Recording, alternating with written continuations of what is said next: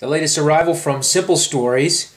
I love summer. I heart summer. I don't know which way you're supposed to do it, honestly, but I love the collection either way. I love the collection. I did a lot, starting with the 12 by 12 page and these die cuts. They come with 8 die cuts. I used 7 right here, and I could use another whole packet because they're really fun to use. I put some POW paper behind there. And this one, this is Blue Fern Studios chip pieces, and here's a piece of white corrugated paper from Canvas Corp and a little Prima right up here. What do you call it? Paper clip. And I think I used almost all these flare buttons, and I used all these dimensional stickers in this album.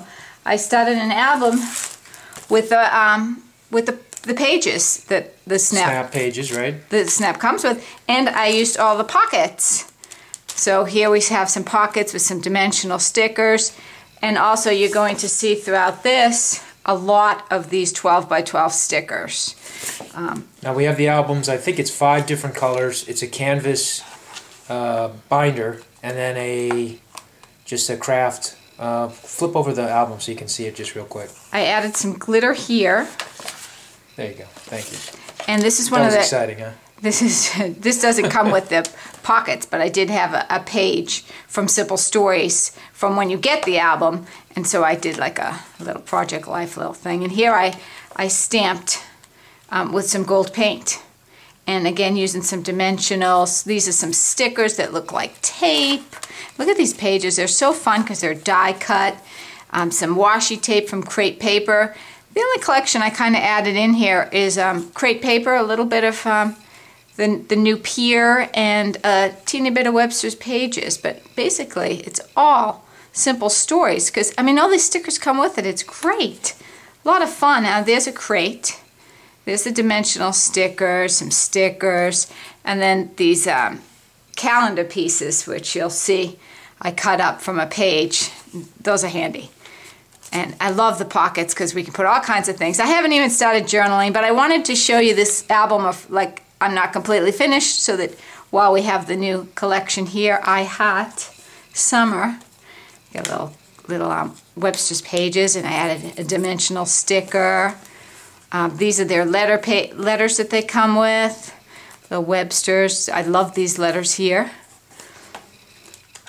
A little bit of fabric cut from like a pair of shorts or something laying around the house. A little bit of Maya Road. Some washi tape and some tape that looks like washi tape from Simple Stories. And this one I just added a piece of paper behind it. That is the crepe paper. And then I used all the bottoms of the papers are so much fun because, well, as I flip through them, I'll show you. You know, you can cut them and just use them in silly places. And that's my sample to show you. And then going on, we have the brads, and then the cards, and then the chip pieces. And I'll show you the stickers. Are you over here, Scott? I am. That I used quite a lot of these. Now here's where you've got the pages, and they give you this at the bottom, and you save those, and you can tuck them in and cut them, make banners, or put them everywhere you want. There's so much to do. I cut up this page. That's the one I put glitter on. And is this the best collection for summer, Scott?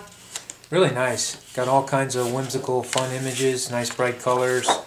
Whether you tie it into an album or not. Of course, those albums you can't beat. They're just really easy to whip out. I know. Talk about easy. It really didn't take me any time at all. Here's the collection pack with the 6x6 paper and the solid paper, which I did not get to use any of this, but look at those awesome designs I have from Simple Stories.